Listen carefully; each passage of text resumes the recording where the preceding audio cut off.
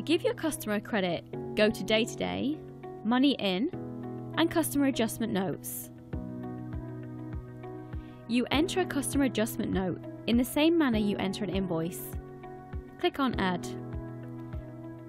Select the customer and complete the form in the normal manner. Complete header details, and then in the table, enter the details for which the credit is being given. Enter an item. If the credit is non-specific, then you may need a separate item for it. Enter a description, a quantity if needed, and for the tax code, the same tax code you used on the original invoice, like GST. You can add more entries onto the form, click on Add New Row, and complete the details. When finished, check your entries and return to the top. You can use this adjustment note in a number of ways. If you will be giving your customer a cash refund, then click on Approve. Click Cancel to the screen Application of Credit. Click on Issue Refund. The adjustment note will save and a payment section at the bottom will open. Select your bank account, check the amount, and if needed, enter a reference.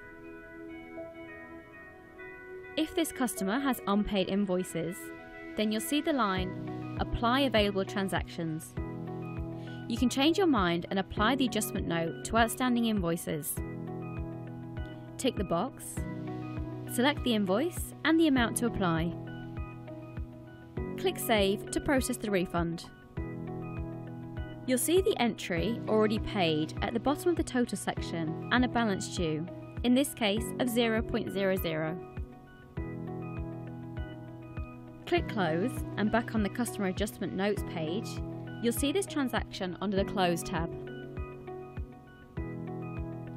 You can also choose to save the refund and apply it to an invoice at a later time.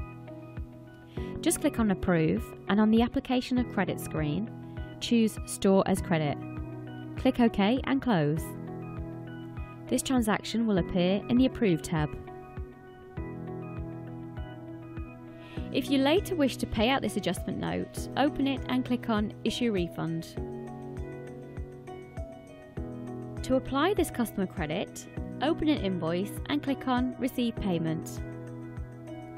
In the Receive Payment area at the bottom of the screen, tick the option Apply Available Transactions. Now select the adjustment note to apply, and if the full amount is not being applied, the amount to use. Click Save. You'll come back to the invoice view and you will see that the already paid amount has been updated with the adjustment note amount. You can now go ahead and complete the payment of this invoice. Thanks for watching this video, and if you have any further questions, please go to reckon.com/support.